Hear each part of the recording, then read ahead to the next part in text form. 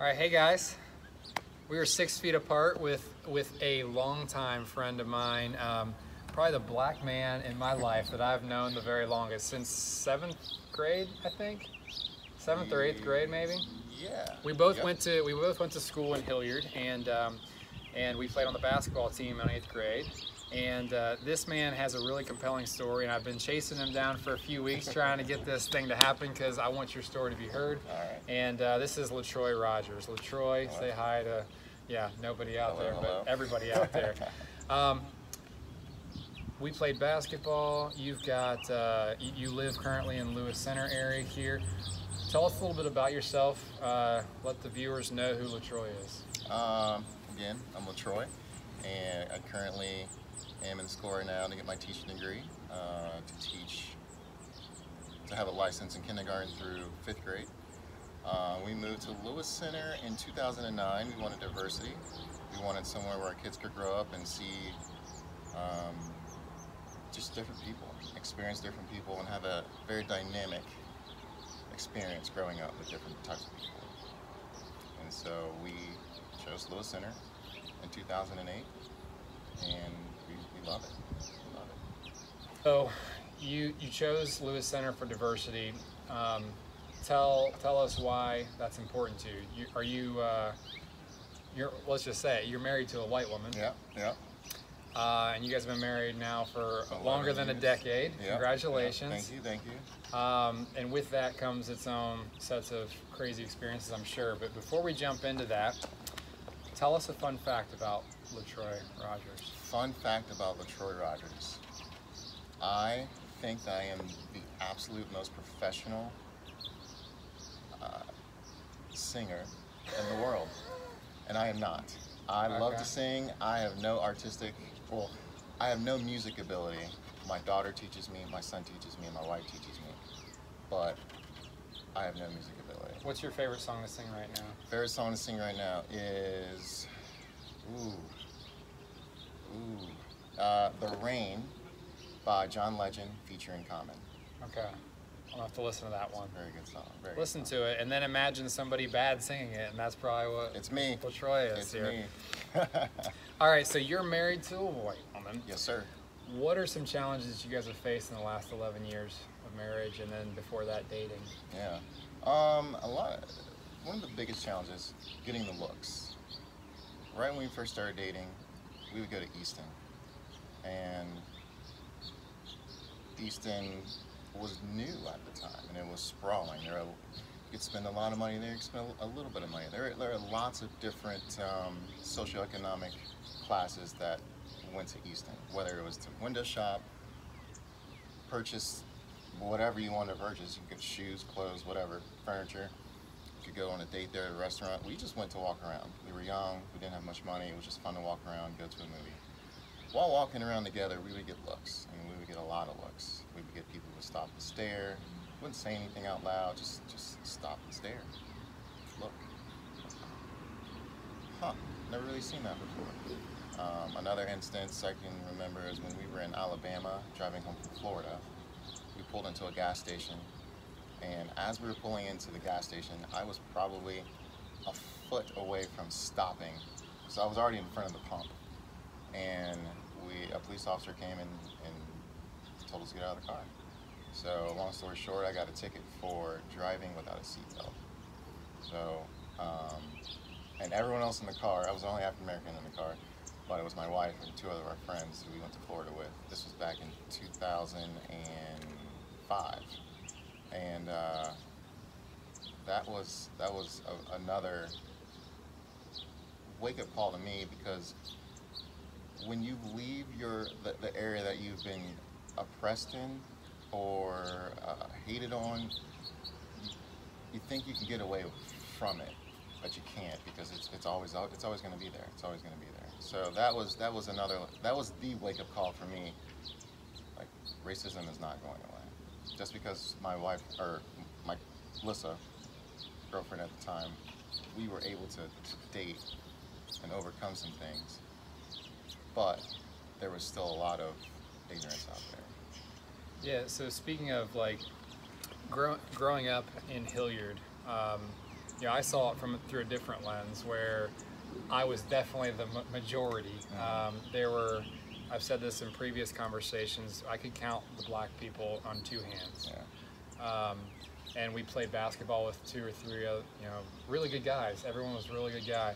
But you shared with me this last year some encounters that you had growing up in Hilliard, where we think, oh, Hilliard's like Mayberry, right? Like it's not really Mayberry when you've encountered what you've encountered. Can you share a little bit about what you had to deal with? Of course. Walking to school.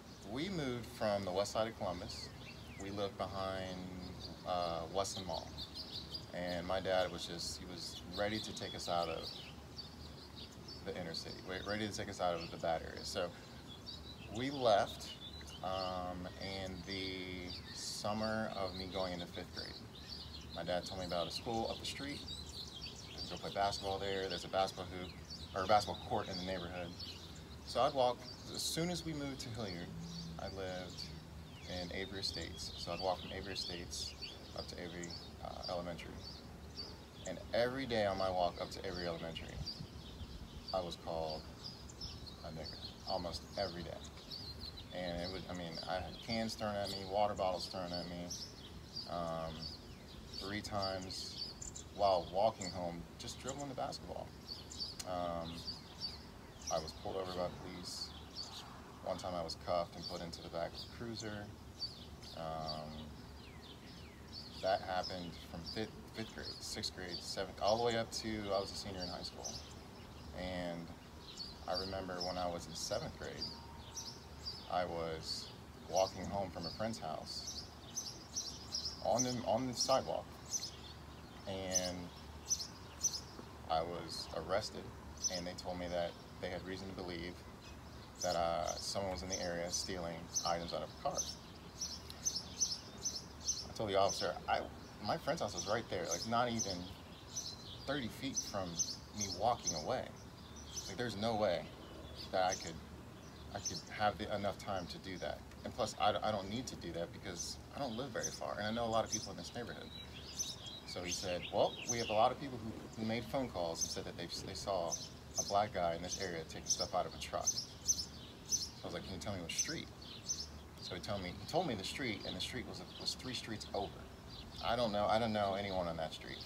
I had never walked on that street. I knew where the street was, but then he cuffed me, and then he leaned over into my ear. He whispered, if you lie to me, I will end you. I know who you are. I know that you want to play basketball, but you will not play basketball. Put me in the back of the car, and then he and his partner, another officer who pulled up later, they just talked outside for about 30 minutes, and I just sat in the back of the cruiser. And then I got out of they let me out, and they told me again, if you are lying to me, we will end you in this town. So they uncuffed me, and I walked home. I told my dad, I told my mom, and they were very upset. But they also told me that being in an area like Hilliard, I'm gonna experience those types of things, and how I deal with those things will help me stay out of sticky situations. Unfortunately, it happened quite a bit. So I would say from 5th grade until I was a sophomore, I have been pulled over or cuffed in some way an average of 3 to 4 times a year. Most of those times were just walking home. Yeah. But I did not develop any hatred towards whites. How? Or anything like like that. how, man? Because like you're telling me this story, and I have hatred for white people, man. Like it's just that's unreal. Yeah. I don't understand it because I've never been cuffed. I've never been put in the back of a cruiser, especially not just walking home, especially not with a basketball in my hand, just because I was born in the right situation. How have you? So I've known this guy forever, and he's always been the nicest, most even-keeled person ever. And like reconnecting, I moved back to Columbus after 10 years in Cincinnati. We reconnected. Like I would see you in Walmart really consistently. I worked there for a while, Um, you're the kindest man. You're the best father. You are just loving. How do you get through being handcuffed and clearly mistreated to still like love your fellow man? My parents always told me not to go to that level, to speak up when I need to, and I spoke up. I spoke up when I needed to, but being young and being handcuffed, you're scared out of your mind. The only thing you want to do is just get out of that situation. But as I got older, I made sure to just be as level-headed as I could, and then just look at everyone equally.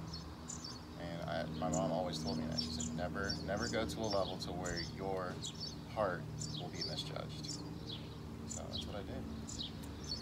Your parents and your grandmother did an amazing job. I will speak testimony to this man just being a truly special person. Thank you. Likewise to you, sir. Well, no, hopefully like you out there in the audience can like learn something from this. Like we always want to end this conversation with something tangible that you can do, and it's gonna be tough to replicate like the tangible things that his parents were able to convey to him. But the least we can do is try, right? Like try to love everybody regardless of their skin color, regardless of their socioeconomic class, which you brought up earlier. Just to see people as people. Yeah, I definitely agree. So you've told me your side of being married to a white woman. What's Lys's like? Has she run into? And I guess we could ask her in person eventually in the future. But what run-ins has she had with racism? Being the white end of the spectrum. Just being in places where I come, like if she goes into a gas station and she's gonna go pick up something and I'm pumping gas, then I go in and meet her. I can see the looks that she gets almost immediately. Or if we're at a grocery store. Obviously not now, but before COVID happened, we were at a grocery store together, and I would walk up to her and ask her a question. Hey, do we need this, or what do you think about adding this? The amount of stop and stares. It was just so many. It was just so many. So. Have you guys had the I'm sure you had the conversation at least like when you started dating. Like how does that make you guys feel? Like, do you guys talk about the feelings, or has it just at this point become, hey, we're just going to accept it and roll with it? You know what? We just try to, I don't want to say we roll with it, but we want our actions to speak louder than our words. And to see two people at the grocery store, just like everyone else at the grocery store, oh, we have that in common. We sure do. We both go to the grocery store. We both get groceries. So I feel like people have a hard time accepting change, and then accepting the change in the fact that we have so much more in common, or we have this in common. That's a hard thing. That's a hard mindset to change, especially when you've had it for so long. So. Which is another reason why I moved to Lewis Center. Yeah, for those of you not familiar with Lewis Center is probably one of the most diverse areas in the city, I'd say. We were having a conversation before. It's a melting pot through and through, so I would say blacks and whites. We might actually be approaching minority status in Lewis Center, which is great, because Columbus can adopt all kinds of ethnicities and socioeconomic statuses, etc. You've got children. Yes, sir. How's it been for them growing up with a black father and a white mother? Lots of questions, but lots of good questions. Lots of moments as a parent to re-educate ourselves on how we convey information to our kids. And what I mean, not by sugarcoating it, by telling them the truth.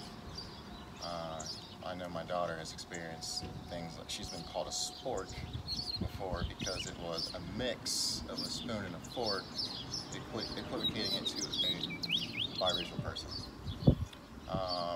The amount amount of people who just want to walk up and touch your hair and play with their hair. That's another thing. It's like, what do you, I know you like my hair, but I don't want you to touch it all. I don't touch your hair. One of the biggest conversations that we have is about the perception of African Americans in entertainment. With rap and sports, it's predominantly African American. But when you watch TV, when you watch commercials, there aren't that many African Americans in TV or in commercials, et cetera, et cetera, et cetera. So we've had conversations like, why aren't there more people that look like me? We've had those conversations. We've also had conversations about why some of her friends have spoken about the Black Lives Matter movement, some of the things that they said, and it's a matter of not having enough information to understand it. And I read a really good quote earlier today. You can have the knowledge of something, but it doesn't mean you understand it. So I feel like as parents, we need to make sure that our kids have the knowledge of something and they understand it. And I feel like moving forward, as a whole, in America, people need to do a better job. Everyone needs to do a better job of not only having that knowledge, but making sure that everyone has the understanding. That's good. That's really good stuff there. How have things this past month been for you and your family? For our family, it's been a little crazy with all the lockdown stuff, but more specifically, since the George Floyd incident happened. We've been good. We've had a lot of conversations. A lot of the conversations have been, why do Black people get looked at that way? Why do Black people get treated that way? And those are some conversations that are, my son is 8. That's rough for him to hear. And he'll look at me and ask me, well, will that happen to you? And I'm like, well, I hope not, but you don't know. But this is how I would react in this situation. Same with Kyra. She's about to drive. She has other African American friends.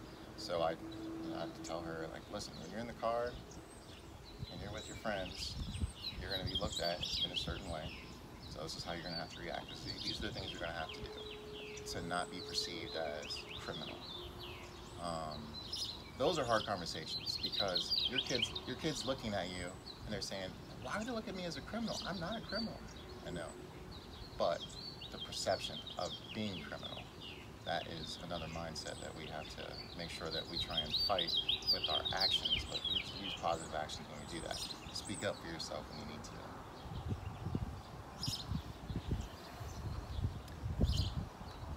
Yeah, that's gotta be super hard because you're a man. You can handle the questions. Yeah. But an 8-year-old kid, like, come on, man. Like, right. we're asking children these days to grow up a little quicker than we did. Yeah. It's not fair to them, but at the same time, like, I guess, what's the positives that can come out of something so negative? Mm-hmm. And my hope, I guess, would be change, right? All right.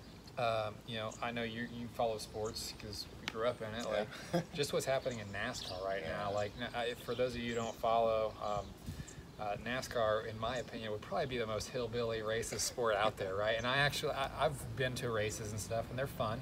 Mm-hmm. But there's an African American driver, and he's called for the banning of the Confederate flag, which is probably long overdue. I mean, if you think of what that flag stands for. And so NASCAR went ahead and did it, and now he's getting all kinds of death threats and stuff. But people are standing behind him. The entire racing community, like race car drivers, are standing behind him, and it's pretty amazing to see that in the course of 2 weeks, a humongous change has taken effect over a sport that, at its roots, are fundamentally, there's been a lot of racism in the past. So it's been incredible to see some change there. It's been incredible to have conversations where in the past we felt uncomfortable maybe having those conversations. I'm just glad there's folks like you who are willing to have the conversation, and I know it's probably not comfortable necessarily just talking about the vulnerability of being a black man or woman in this society, in this day and age especially. But hopefully, like you referenced earlier, understanding, coming from the knowledge, like, I think this helps, hopefully. Yeah. It definitely helps myself, like understanding what it is you're going through and what Liz is going through and your kids are going through, to hopefully instill some change in what I'm doing as a parent, or in the light that I'm being to others at the workplace, at the grocery store, and you know, seeing one man do an amazing job of being a black man, or being a man, just a man, right? We take the labels off. Hopefully we'll inspire others to be a light as well. So thank you. Yeah, no problem. Last question, and I think you maybe answered this, and you know, in your opinion, what are some things like that we can do, like that I could do as a white man to better our relationship between blacks and whites? I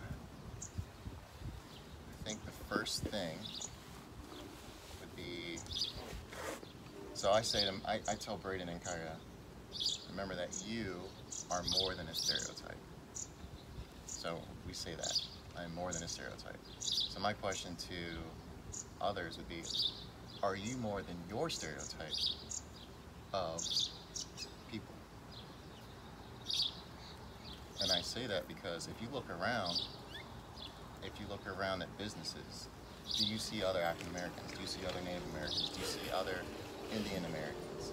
Do you see other people who look different that would contribute the same amount of workforce, efficiency, et cetera, et cetera, et cetera?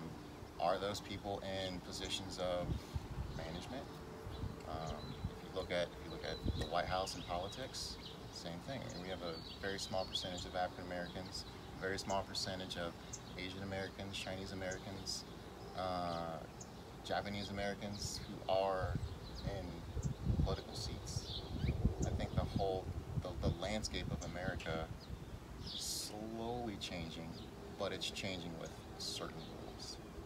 And I think that as a whole, if we take a look at what needs to be changed and how we can make that change, I think we'll be in a better place.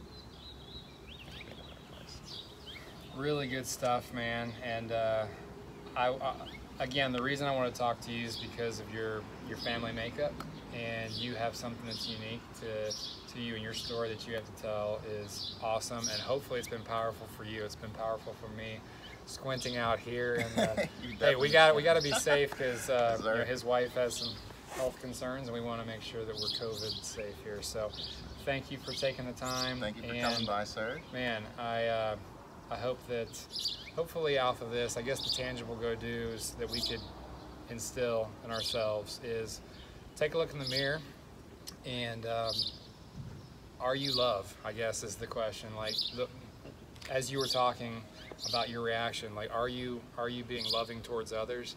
And show it through your actions, not through your words, because your words are meaningless in a lot of situations. But are you producing actions of love, like his parents and his grandmother instilled in him, to not be reactionary? So you know, not say the wrong thing or do the wrong thing. It's just taking it and turning it around and being a light to others. I think super important. It sounds very reminiscent of people that are strong in their faith, and I'm sure that you are that. So thank you. I have a lot of faith in the future because of people like you. Thank you. Love you, man. Talk to you later. Boom. All right. Thanks, guys.